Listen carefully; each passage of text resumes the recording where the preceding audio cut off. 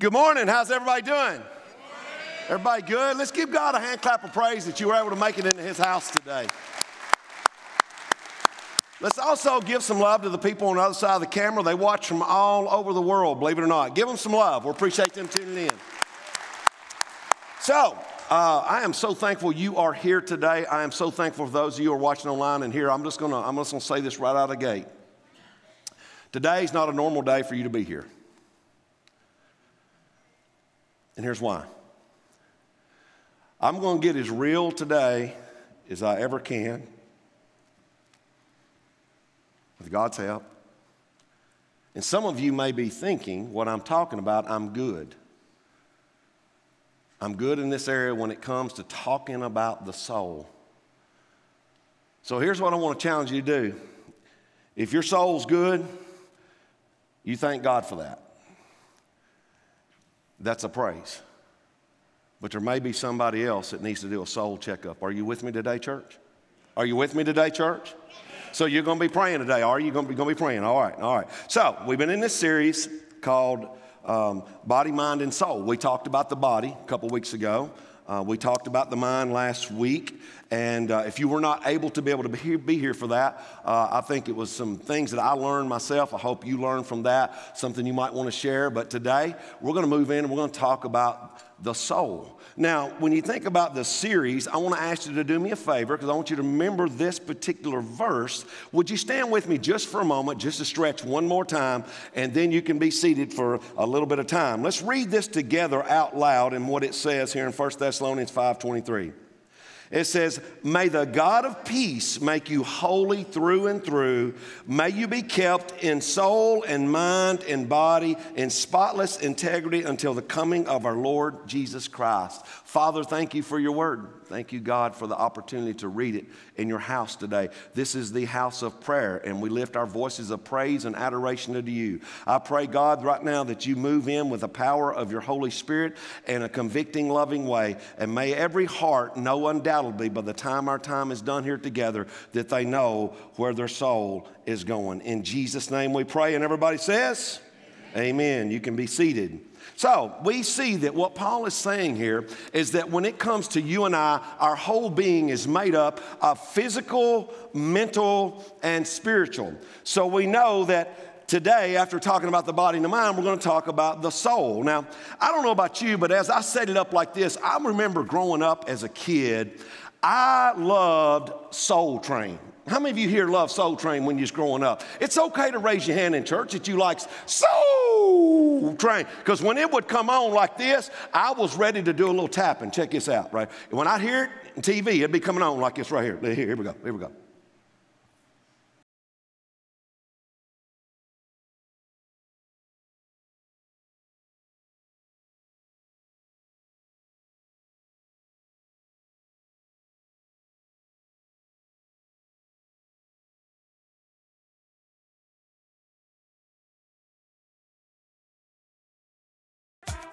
I'll stop while I'm ahead. I love watching Soul Train. How many of you have no idea what Soul Train is? Raise your hand. Okay, that's probably the young folks in the crowd, right? Man, I loved it because I was a kid watching it, and here's what's cool about it. I don't know if you know this, but Soul Train aired from 1971 to 2006, 35 years. And what it was, there was a whole lot of different artists on there. It was all kinds of different people on there. There was R&B, there was rap, there was hip hop, there was jazz, there was disco, even gospel artists on there. But here's one thing about Soul Train. Soul Train had absolutely nothing to do with the eternity of the soul. You follow what I'm saying? When you think about your soul and you think about who you are, what the soul is different than the body. The human soul is central of the personhood of a human being. I love what the 19th century Christian minister and author George MacDonald said. Listen to this, and I quote him. He says, you don't have a soul, you are a soul. You have a body. In other words, the personhood of who you are is not based on you having a body. The soul is what's required. So this is what was interesting to me when I was studying about the soul. Have you ever heard before, church, that the soul has weight to it. Anybody ever heard that before? The soul has weight to it. Now grab this. In 1988, there was a study that was done from a science experiment, a noetic study of the human soul. They took 200 different terminally ill patients, and they weighed them before they died, and they weighed them immediately after they died. Grab this. Every single one of those people weighed exactly 1/3,000th of an ounce less. All the way across the study. As a matter of fact, and I want to quote somebody as well here, it is the Dr. Beckner Mertens of Dresden. He said this, it's this astonishing claim, it's an inescapable conclusion that we have now confirmed the existence of the human soul and determined its weight. It says, he went on to say that the challenge before us is now to figure out exactly what the soul is composed of. We are inclined to believe that it is a form of energy. But our attempts to identify this energy have been unsuccessful to date. Let me ask you all this. Do you believe that you have a soul? Would you raise your hand? Would you do that? And it's okay if you don't believe it, okay? But I want you to think with me from this term. You're not just a human, you are a soul. And people can be guilty of doing everything they can to pamper the body that's going to, listen, have a limited earthly life and neglect the soul, which is going to be continuing long after earthly life is done. Now in the Bible, repeatedly in the Bible, it says that the Bible here, people referred to our souls. Jesus said this himself. Check this out and stay with me. Matthew chapter 16 and verse 26 says, and whatever you do, and what do you benefit if you gain the whole world but lose your own soul? He says, is anything more important than your soul?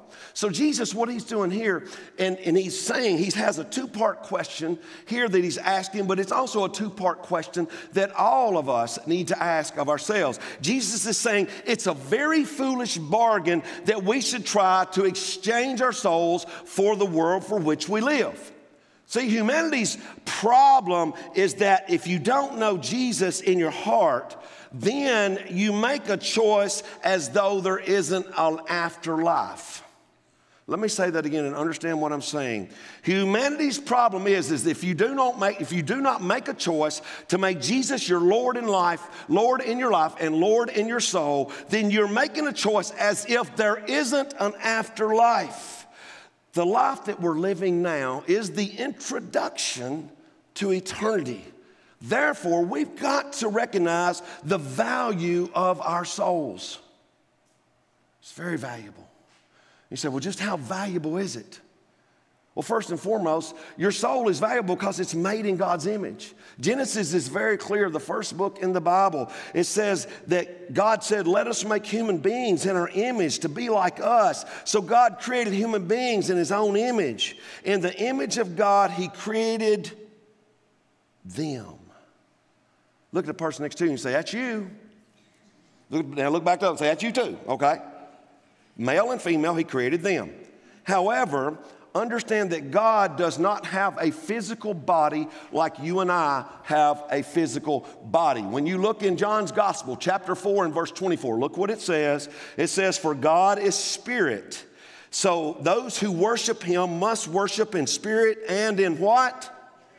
Therefore, we see this, we must be a soul that is in God's image, but understand it's not in the physical sense for what you and I are living and breathing right now. We are in God's image that because we possess his wisdom, his intellect, his emotion, and his will, because that's what is like God. That is different than you would say from an animal, so to speak. So I'll tell you another way that's very important that you understand your value is that your soul is made to live eternally. Now, when you think about eternity, your soul is never going to die. Your soul is going to live forever and ever. I love how the Message translates this mindset in Ecclesiastes chapter 12. It says, life, lovingly while it lasts, is soon over. Life as we know it, precious and beautiful, ends. The body is put back into the same ground it came from. The spirit returns to God who first breathed it. How many of you agree with me here today that life is fragile? Would you raise your hand?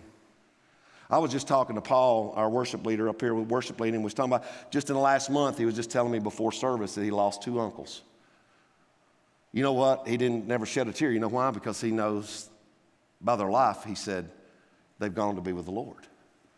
See, there's no tears to cry. He knows where they are eternally. See? And so death is evident, but our soul will return to God who gave you your soul. So knowing we have no control over our next heartbeat, shouldn't that motivate everyone to seek God? And you say, well, why? Why would that motivate us to seek Him? Because Paul was very clear in his second letter to the Corinthian church, which is applicable to us. He said, for we must all stand before Christ to be judged. We will each receive whatever we deserve for the good or, what's that word?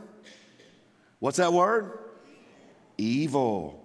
We have done in this earthly body. See, we're all going to give an account for how we have lived here on earth. So I'll also tell you something else, the reason that your soul is so valuable. And I'm going to park here just a little bit longer. You got to consider Satan's interest in you and your soul. Think with me for a moment.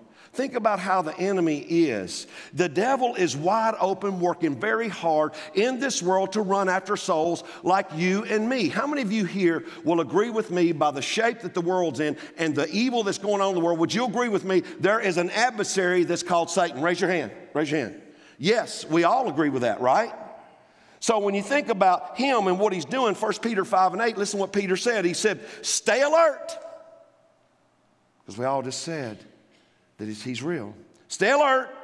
Watch out for your great enemy, the devil. He prowls around like a roaring lion looking for someone to devour. Well, here, when I was studying this week and I was thinking, I think a lot of people today, they don't realize what has upset the enemy, the devil, so bad that he would be so interested in my soul and yours. Have you ever thought in that measure? Well, I can tell you, when it comes to him, he was Lucifer that was once in heaven, and he became so consumed with pride over his God-given splendor that he was no longer willing to serve under God. So this sense of superiority that led Lucifer to take his free will to scheme against God and to be able to assemble an army of angels to help him carry out this plot that he wanted to overthrow God. So Satan's sin, listen closely, was one of pride in rebelling against God and attempting to take from God the praise and the glory that only belong to the Lord God Almighty. That's why when you look at Proverbs chapter 6 and verse 16, start and look at the sins that God hates. It begins off topping the list with pride. God hates it. God hates it. See, pride in the Bible, when you look at that, it's not condemning the pride of feelings that you may have. Maybe you're in school right now and you made the dean's list. Or maybe it's a situation where that you worked very hard. You're the person that come in early, you stayed late, you locked the building up, and next thing you know, you got an amazing promotion and you got a raise in the process. Or maybe you had some health conditions and you made some changes in your diet and now you've lost 10 pounds and you're feeling better. There's nothing wrong with that kind of pride. That's not the pride that God is talking about. The pride the Bible is referring to is when you are obsessed with yourself, that you never want to turn to God and you never want to allow your heart to really seek Him in your life. See, you and I are blessed that Satan's prideful scheme to overthrow God failed. We're blessed. So God's punishment for Satan and his angels for the disobedience, and the dishonor was to cast them out of heaven and down to earth, and ultimately they're going to spend eternity in the devil's hell. Not my hell, not your hell, but the devil's hell, because it was made for him and his angels. So once Lucifer was thrown out, he realized that he didn't have any power to directly take God's throne from him. So instead, he tried to do what he could do to be able to overpower God in another way. In other words, to get back at God another way. By what he was doing here, he was wanting to come at you and I and tempt us that we would not seek God and that you and I would abandon God. And if you've ever saw a time in our nation, God is being abandoned in this nation. And it's never a time for us to abandon a great God who loved us the way he does. But why is that taking place? Because the enemy, Lucifer, whose name is now turned to be able to be Satan, he has become humanity's adversary. He has become humanity's accuser. And he's known as Satan for his deceitful temptations. And he wants to rob humanity of your eternal soul. He wants to rob you from salvation that Jesus Christ come to give in each and every one of us, because he is the one who has fallen from grace of Almighty God. Look at his purpose. John 10:10. The thief's purpose is to steal, kill, and destroy. Steal, kill, and destroy. But Jesus says, my purpose is to give them a rich and satisfying life. I'll tell you another reason that your soul is so valuable. I want you to realize the sacrifice, the concern and sacrifice that God has to be able to save our souls. God is so compassionately in love with you and with me. And when you look at what he has done, it says here that he's waiting on people to get it right. 2 Peter 3:9, the Lord really isn't being slow about his promise, as some people think. No, he's being patient for your sake. He does not want anyone to be destroyed. See, the enemy's wanting to destroy, but he doesn't want anyone to be destroyed, but wants everyone to repent. See, these believers, for which at the time of the hearing and the time of the writing that Peter was writing to, they couldn't understand why God seemed to be slow in his return, because they were facing real persecution every day that were costing Christians their lives. But when you think about even our day today, how many of you are like me? How much more do you think God could ever allow this world to become more wicked? It just seems like every day, it seems like God, you just couldn't allow it to get any more wicked before you return. Listen to me, please. God's not slow. God's not on our timetable. I hope you understand that.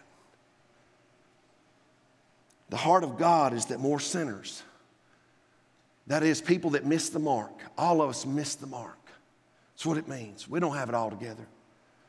We don't have all the righteous T's crossed and all the holy I's dotted in our lives. But what he is wanting is that we would come to repentance and turn to Jesus. Romans 5:8-9 says, but God showed his great love for us by sending Christ to die for us while we were still sinners. And since we have been made right in God's sight by the blood of Christ, he will certainly save us from God's condemnation. See, God sees our souls as the most valuable thing in the entirety of the world. Why? Because God allowed his only son to die for our souls. You know what that means? Let me tell you what that means. That means you are more sinful than you ever dared to believe. Romans, you look at 3:23, for we have all sinned and fall short of God's glorious standard. But understand, you are more loved than you ever dared to hope. You're loved. Look at the person next to you and say, you're loved. We're all loved. Thank God for his love, because God is what? He's love. But I'll tell you one more thing of why your soul is so valuable. Because your soul has an eternal destination. I said, what do you mean? They were so tired of the oppression of the Roman rule. And Jesus was trying to get them out of their carnal mind and state of what they were thinking about of the oppression and wanting Jesus to take over Rome. And he's trying to let them know because their hearts are so troubled. In John 14, he said, don't let your hearts be troubled. Trust in God and trust also in me. He said, there is more than enough room in my Father's home. If this were not so, would I have told you that I'm going to prepare a place for you? When everything is ready, I will come and get you. Praise God. When everything is ready, I will come and get you. Those that are his own, those who have made preparations. Listen, y'all patty caking out there. So I used to do that when I was a kid and patty cake and all that kind of stuff. If we're going to praise God, let's lift the roof off the place and praise him in his house. Let's give him some praise for salvation. Yes, yes, yes. So, Jesus went on to tell them in chapter 14 of John's gospel. He said, I am the way, the truth, and the life. No one comes to the Father but by me. Jesus is the way because he was both God and man. And when we unite our lives with Jesus, we unite our lives with God. And when Jesus says that he is the way, that is the only means and the only path to the Father. And you might argue, well, it's narrow. They say it's narrow, but there's got to be many ways. If there was many ways to get to God, do you think that he would allow his son to die if we could get to him some other way? If you were God the Father and you had one son, and they could get through there through Islam, they could get through there through Scientology, they could get there through Mormonism, do you think that God the Father would have allowed his only son to come down the stairway of heaven, put on skin, be tempted in the same way we're tempted, and die the most brutal death that ever is? Do you believe that? If you believe that he wouldn't have done that if there was another way, would you agree with me and say, no, he wouldn't have allowed his son to die? Say no. He wouldn't have. There's no way. Jesus said there is a heaven and there is a hell. He spoke of it. And the question is, have you investigated that for yourself? It's easy for us to down maybe what other people believe, but the question is what do you believe?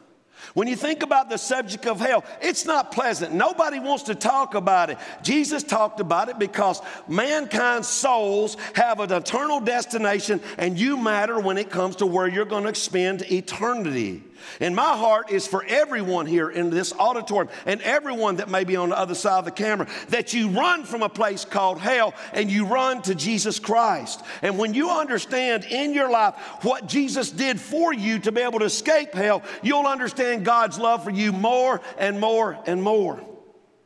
But hell, once again, is not a popular thing to talk about.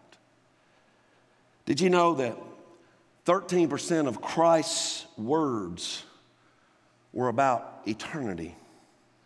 Did you know that 2/3 of Christ's parables were heaven and hell issues? Eternity, the word means world without end. The fact is, not everyone is going to heaven. You say, well, that sounds very encouraging, Pastor. Some of you are thinking, well, I'll agree with that. The mass murderer, I don't think he'll go to heaven. Or I'm thinking, well, that child molester, he's not going to go to heaven. Or that rapist is not going to go to heaven. Yeah, but listen to what Matthew 7:13-14 says. It says, verse 13 says, you can enter God's kingdom only through the narrow gate. The highway to hell is broad, and its gate is wide for the many. Say many. What do? What's the many do? Choose that way. A lot of people say, well, you pastor, man, I'm a good person. Good people going to go to heaven. Only the good die young. And I help with charities and I do this and I do that. I'm just the messenger. I didn't write the book, okay? Verse 14 says, but the gateway to life is very narrow and the road is difficult. Doesn't mean it's easy. Doesn't mean it's the life of Riley. And only a few ever find it. A few ever find it. Christ's words. See, a majority of us will find reason if we're not careful not to believe and not to trust. And that means more people will go to hell than they go to heaven. Why is that? Because we live today like our lives are indestructible. I have my own mind. I think my own thoughts. I know what's best for me. Well, here's something that I think we're going to put it up on the screen. Self-reliance leads to self-deception, which ultimately leads to self-destruction. You say, oh, come on, Pastor. You're not very encouraging today. How could only a few people ever find it? You want me to tell you the truth, or you want me to give you a political answer? People say, well, there's all kinds of roads to heaven. Once again, Jesus would never had to have died the terrible death on the cross if that was true. There are many people today that think they are Christians that are not. You say, well, now he stepped into the realm of judging people. The fruit bears its witness. I've done so many funerals, and it makes me sick doing a funeral because it was never supposed to be that way. Sin started in the garden with Adam and Eve, and that's why sin has been brought on to mankind. And people just look at me and they say, oh, they're in a better place. You think so? You really think so? The person laying here in the casket's in a better place. They never had any fruit of evidence of being a Christian. They never had any evidence. They never had any proof of that. Everything was absent of that. And they never had a profession of faith. And they never showed that they loved God. They never had anything to do with His church. And you're telling me they're in a better place. Matthew 7:21, beginning there. Not everyone who calls out to me, Lord, Lord, will enter the kingdom of heaven. Only those who actually do the will of my Father in heaven will enter. On Judgment Day, many will say to me, Lord, Lord, we prophesied in your name, cast demons out in your name, and performed many miracles in your name. I went to church. I went on mission trips. I gave money. I rang the bell for the Salvation Army every year at Christmas at Walmart. I was a Baptist. I was a Church of Christ. I was a Catholic. I was a Lutheran. I was a Methodist. I was this, I was that. But I will reply, I never knew you. Get away from me, you who break God's laws. And always I have these questions from people. Pastor, how could a loving God, you said God is love. How could a loving God put a human being with a soul in hell? He won't. You'll volunteer without reservations. You have to have reservations for heaven. Here's what I want you to understand. Hell is a place of no second chances. Revelation chapter 20, verse 15, and anyone whose name was not found recorded in the book of life was thrown into the lake of fire. So I have a question for you, because I love you from the depths of my soul. I spent more time on this week than any message I spent on in the last 3 or 4 years. Let me ask you, friend, what will you exchange your soul for?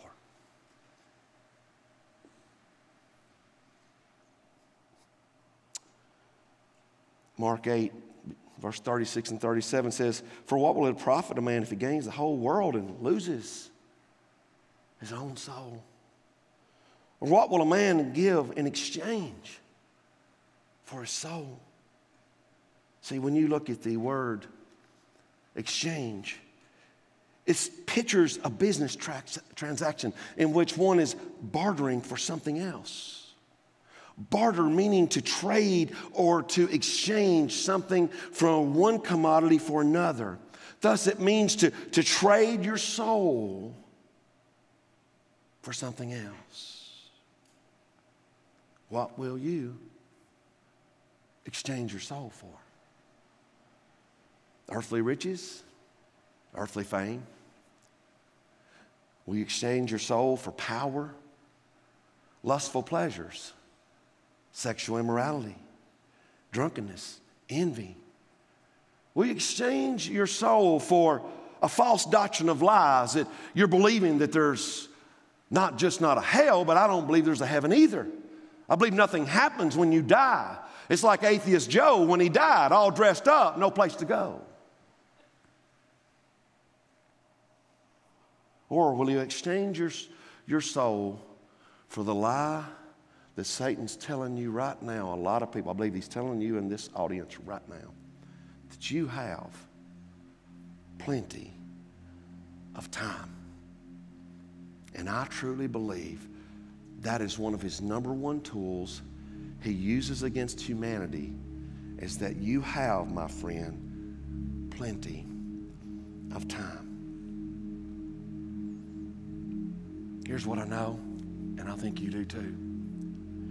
If you succeed in the things of this world, come what may, and you lose your soul to hell, then you've not only been a miserable failure of opportunity, but it truly would have been better that you were never born. So let's take a moment to look at God's soul plan. First and foremost, whoever you are, listen, don't let the devil tell you lies. And I've always thought of it, listen, I want you to weigh up his soul plan for you today. First thing, you got to turn. No matter how far that you walk and you go away from God, all of a sudden when you come to yourself and you turn, there's God just right in front of you, been following you the whole time. Turn to him. Romans 2:4 says, don't you see how wonderfully kind, tolerant, and patient God is with you? Does this mean nothing to you?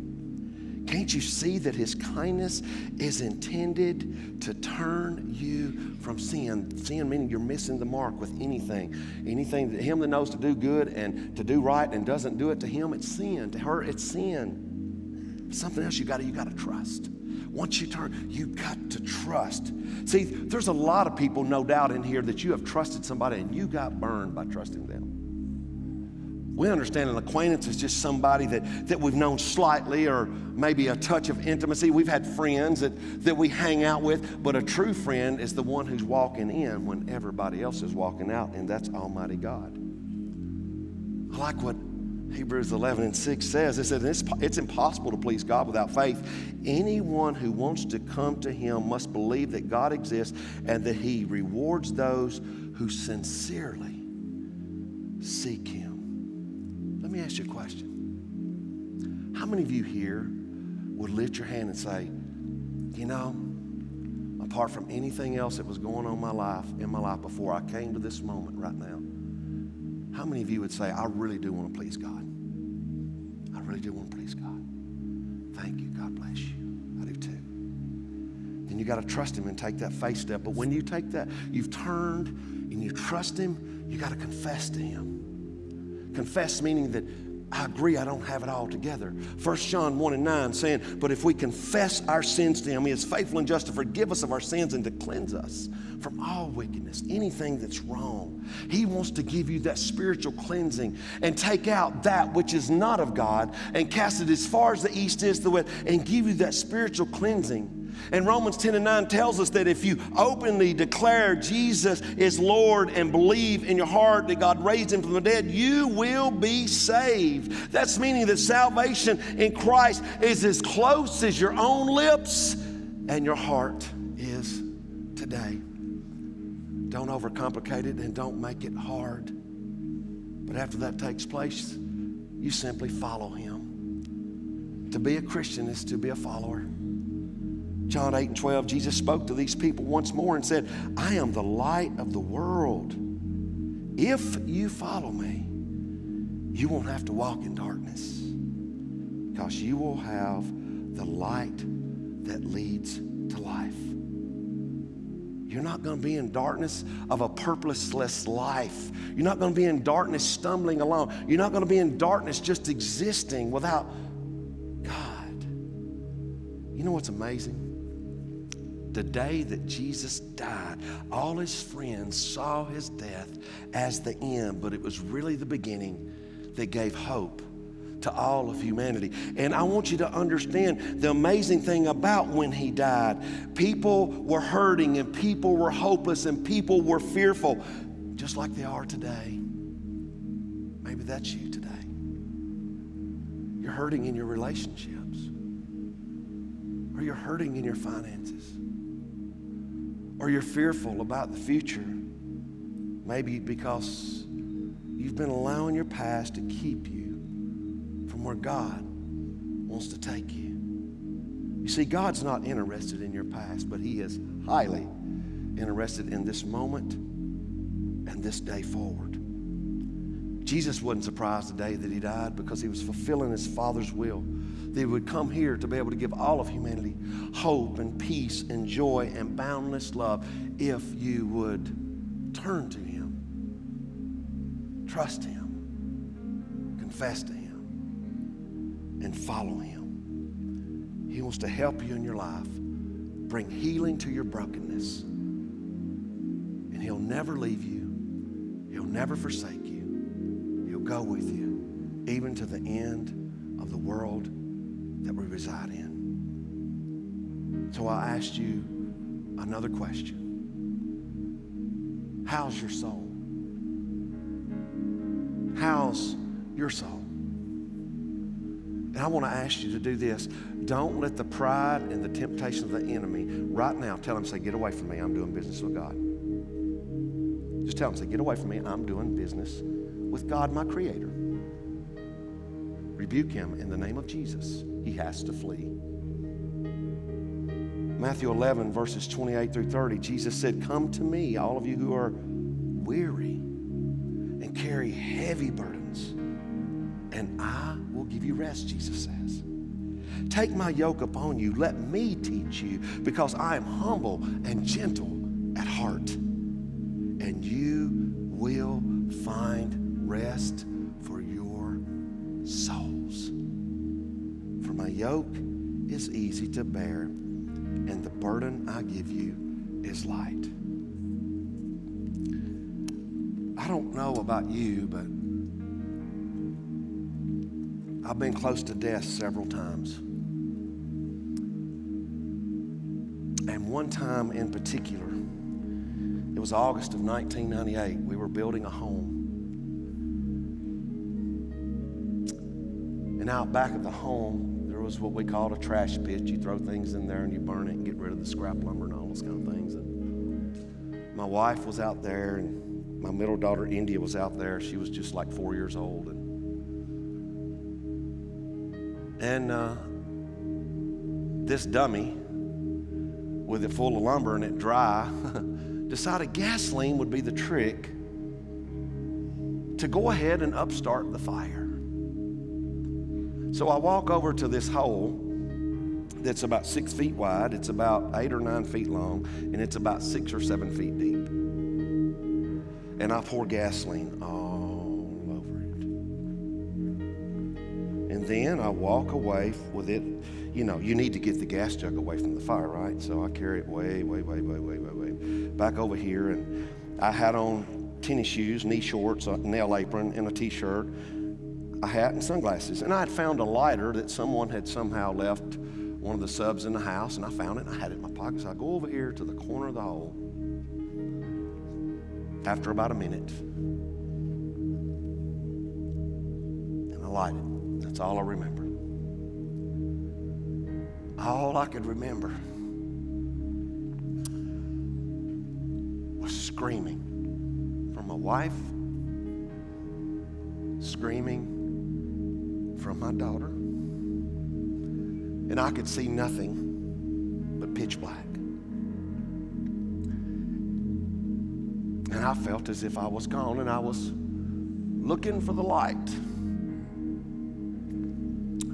looking for the light to come.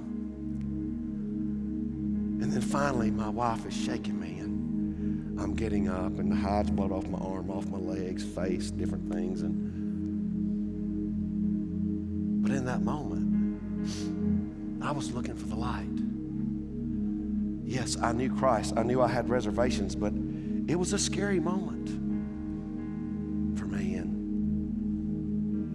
so in that moment, I don't know about your moments in life, but when you're a Christian and you receive Christ, to close your eyes in death is to open your eyes with the Lord.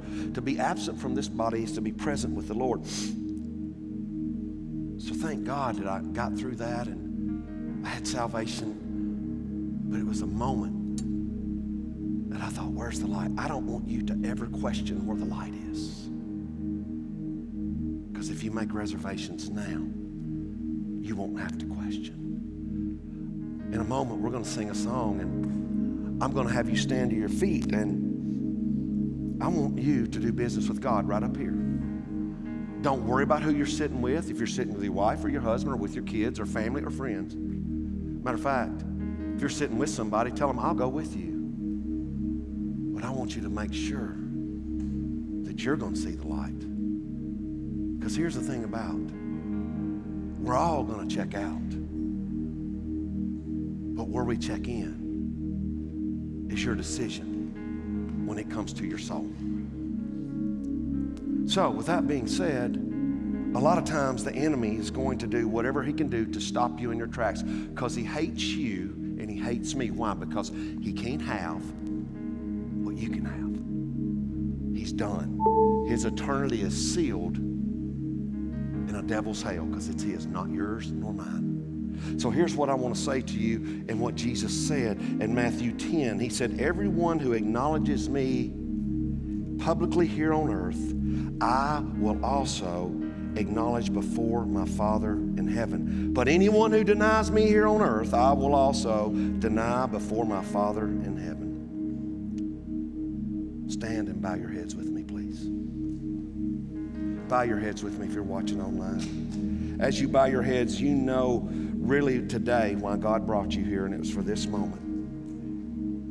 He knows if you're hurting. He knows if you're on the verge of giving up. He knows if you're scared. He knows if you're stressed out. He knows if you're looking for relief right where you're at. And sometimes we feel like as human beings that it's against all odds. But understand, God chooses to do in a moment what we could never do in a lifetime.